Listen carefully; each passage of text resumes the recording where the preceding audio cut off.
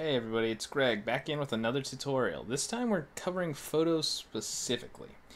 So, what we're looking at right now is a new experience, but we're going to use the wizard again because I'm a big fan.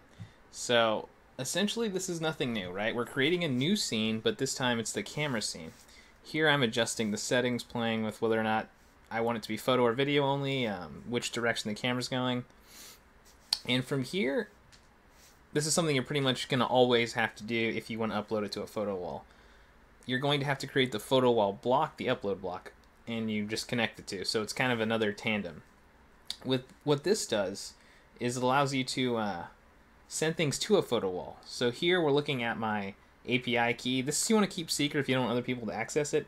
But essentially, you can copy and paste this in here, and all the photos you take with that photo scene will upload to the website, and we'll show that off a little bit later.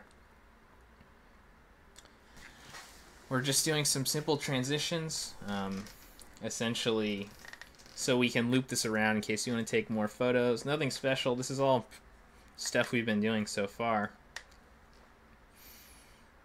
It's definitely much easier to use this stuff than it might seem. That little blue finger down there lets you connect without using the drop-down menu. Oh, and a habit you want to get into is definitely labeling all of your scenes. It's much easier just to keep track of everything. You can see I forgot to do it with the camera block. So here we're just making simple yes-no again so that it doesn't loop infinitely on us.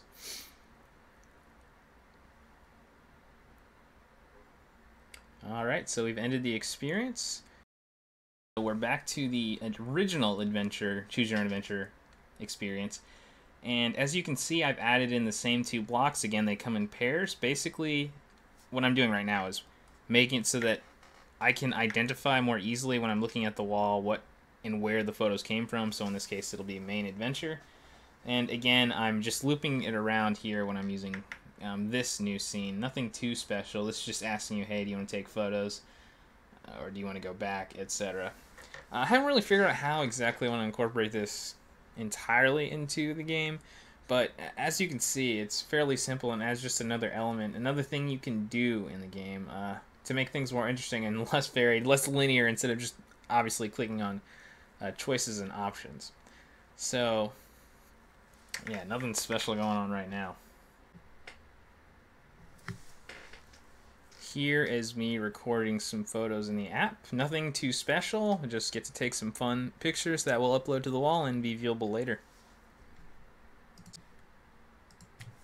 And here we're looking at the adventurers wall along with probably one of the worst pictures of me I've ever seen. But as you can see, they're actually from both of the experiences I've created. So one from the initial experience, and then a bunch of others from the other experience, the second experience that I've created.